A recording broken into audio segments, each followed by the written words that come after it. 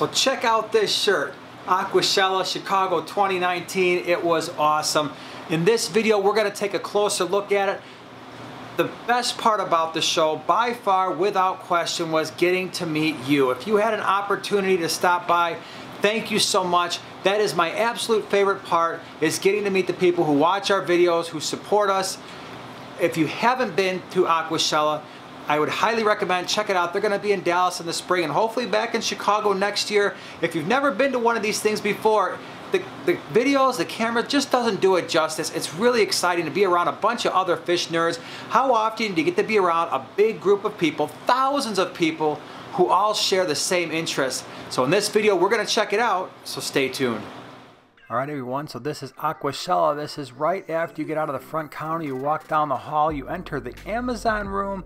There's a few display tanks here, a pond, and it's really striking, and the camera does a horrible job of picking up on the essence of what is this room.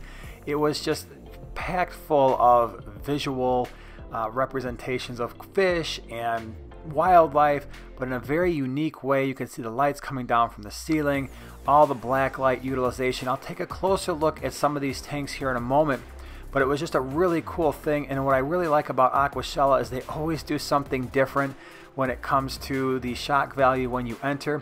This is a large display tank in that Amazon room, which I thought was really cool. It had regular neons on the bottom. There's black neons at the top. I had a difficult time picking up the black neon, so we're going to focus on these ones here. This was a large tank, probably somewhere in the neighborhood of 200 gallons. It was a relatively tall tank. What's interesting about this tank is the lighting. It's relatively dim, and I think it would probably better reflect what's actually going on in nature. So these fish were pretty comfortable in their surroundings, and it just had a really cool, almost mysterious look to it, and it hits you right as you walk into that room. It's a giant tank, you can't miss it. Now the next one is also kind of interesting, and for a lot of you, I know that maybe glowfish are not your thing, these genetically modified fish, but it was a very striking thing when you walk into the room, and I haven't really seen glowfish lit up quite like this. This was a pretty large tank. I don't know the exact size, probably somewhere around 75 to 100 gallons. And there are quite a few of these fish, and we're picking up a lot of the reflections here in the background. But again, in real life, the camera does a poor job of picking up on the fluorescence that these fish are showing under black light, but it was really just, they really popped. Interesting tank. I'm not sure I would ever do it for a home tank, but it was pretty cool. This was the third tank that was in the Amazon room. It was a discus tank. This tank actually had, it was almost like 3 tanks silicone together and like almost like the shape of a Z. This is what you see when you walk in after the Amazon room when you're ready to enter the main area. They had laser lights at the top, and every once in a while there would be these things that just kind of billow out smoke, and it would really play with the lights at the top, as you can see here. Pretty cool feature. I got a little bit of footage before everybody walked in, but it was usually so packed I had a very difficult time getting footage of the entire place. But this is the freshwater side. One of the things we did at the booth is we gave away this giant tank as part of a raffle, which was cool. And we also had lots of activities. The bug eating contest was really kind of interesting. Here there's also art at Aquashella. There was a lot of art, and so that's kind of a cool thing where it's fish art, wildlife kind of things. And again, I don't show a lot of it here because I really do want to focus on the tanks, and we're going to do that now. But there is some really cool art, and this is the Current USA tank. I like this tank. It was really cool at Dallas. It's typically one of my favorite setups. It's always a little bit different. Now, again, the lighting in the back, I would love to hear from you in the comments section below. Is this a tank that you would be interested in when it comes to like a home aquarium? I found it rather soothing to look at. I don't have any tanks with a background that is illuminated, but it was fairly interesting. Again, sure, it's going to take away a little bit of the natural feel, but it is certainly a pretty cool concept. It was packed full of barbs. You see a lot of tiger barbs here, and it was really just kind of striking. They did a good job of mixing the substrate and the hardscaping with the background and the fish. The fish had a lot of nice action, which was pretty cool.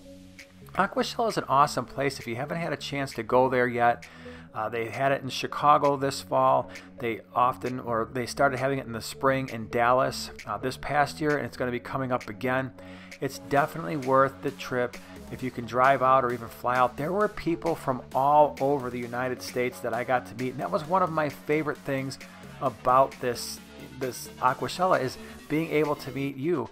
That's definitely the reason why I'm there. I think the reason why a lot of the people who are on YouTube are there. It was the most exciting part of the trip, but obviously the tanks are really cool. It's nice seeing the vendors and what the latest things they have. And there was a lot more fresh water than there had been previously. I know for us freshwater people, that was one of the things that we wanted to see more of. And easily half this show was freshwater display tanks and vendors, and there were people there selling fish, and I'll show you more of that in a moment. But it was really cool as a freshwater person to see. And so here's another display tank that I thought was kind of interesting, a nice use of wood, and you can see all the plants and everything. It was just, I had a lot going on. I really liked it. Here's another one coming up. And again, this was a smaller tank. It was a taller tank. I just thought it was interesting. Kind of wish there would have been some livestock, a little bit more livestock in some of these display tanks. This was a pretty cool tank. I like the simplicity of it. And so you can see here, it's just Danios. And often we see Danios as this really simple beginner fish.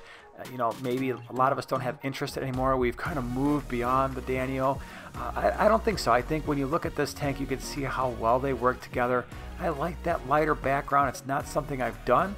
And quite frankly, I worry a little bit about the long-term maintenance of a tank like this. Just the algae that would accumulate and the aging of a tank, which can look really cool when it's natural looking, but with a scape like this, I think it looks best when it's pristine, when it's first set up. But it was a really cool concept because of the simplicity. You've just got this one piece of wood and some anubias tied to it in Danios, but it really shows off what a tank can be in keeping it simple. The other display that they had there was a little bit more complex, so we've got more plants, we've got more wood. It was a darker feel with darker substrate, darker background. I wish the fish would have been out a little bit more because they were pretty cool. There were some cherry barbs in here as well. Nice looking fish. They were just a little bit shy. Would have been nice to see maybe some cichlids, some small nano cichlids kind of roaming around the bottom, but really cool tank. This was my favorite tank by far at Aquashella this year in Chicago. I don't know what it was about this tank. I just loved everything about it. This was a tank that was right across from the fish tube booth. It was a display tank for Aquarium Adventure, which is a local pet store, and I naturally gravitate towards the dark gravel and the dark background anyway, and I'm sure that's probably part of the reason why I like it, but I just really enjoyed the scape of it. I don't know the exact size of this tank. It looked to be about an 80 gallon. It looked to have the same dimensions as our 50 gallon low boys that we have in our fish room, but a little bit taller. It was a rimless tank. And I really like the use of rocks and driftwood and plants, and the driftwood and some of the plants actually extended above the surface of the tank, which is just an awesome look.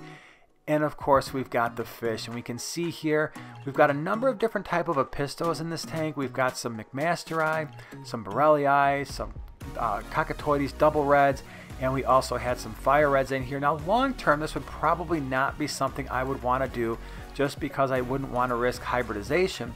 But at least as a display, it looked really cool. Definitely my favorite tank of the entire Aquashella. Would love to hear from you. What was your favorite tank? What was the best thing that you saw, at least in this video? Again, here we've got a couple of aquascape tanks here. I always like these. I like the sand waterfalls. I find them to be interesting. There were a couple fish in this tank, which I thought was cool. I thought it was a good selection for this tank. This next one here, this was the Seagrist display tank. It was their freshwater. Lots and lots and lots of tetras.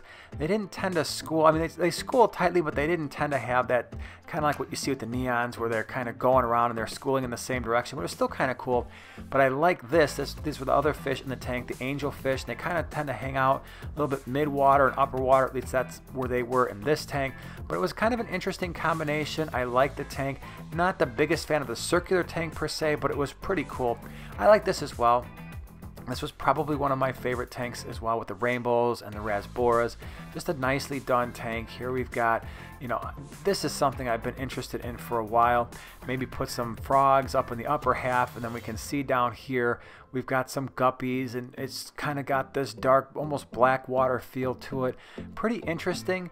I spent some time here looking at this. It's definitely something I would love to consider doing. And of course they had the flower horn competition.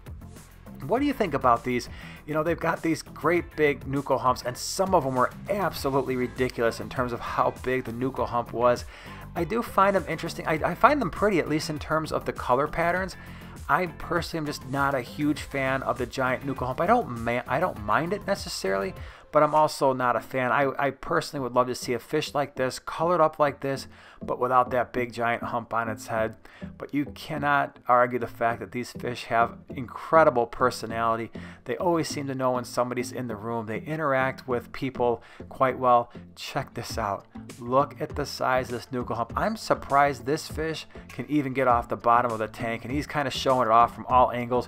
I appreciated him doing that because it's kind of odd to see one with that kind of nuchal hump on his head. They had a shrimp competition as well, a number of tanks set up, a lot of cool shrimp. Sometimes they're a little bit hard to get on camera, so I didn't show a lot of them here, but there is a really cool shrimp competition if you're into that sort of thing. And of course, some people go to Aquashella because they're looking for fish, and I think it's one thing that sets them apart from other industry trade shows. A lot of bettas, but if you're not into bettas, they had a lot of other fish as well. But I love some of these.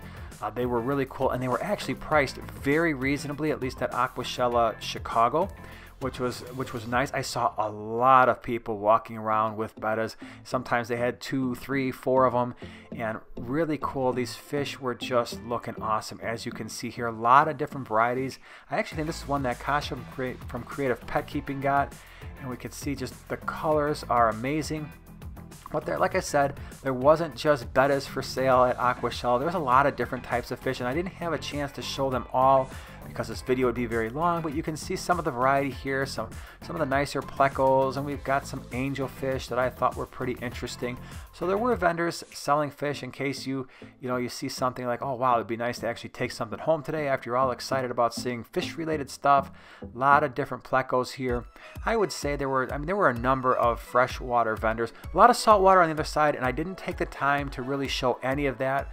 I assume that most of us would certainly appreciate saltwater, but it's maybe not our primary interest, and so it's certainly not mine. So I wanted to stay on the freshwater side, but keep in mind there was a whole another side that was equally as big that was all saltwater corals and fish and all kinds of stuff. You can see here some pretty nice discus. They had these at the previous Aquashella in Chicago. It was nice to see them back because the colors were fantastic.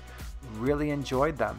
So that was Aquashella Chicago 2019. We'll be in Dallas hopefully in the spring. If you enjoyed this video, share, subscribe, and we'll see you in the next one.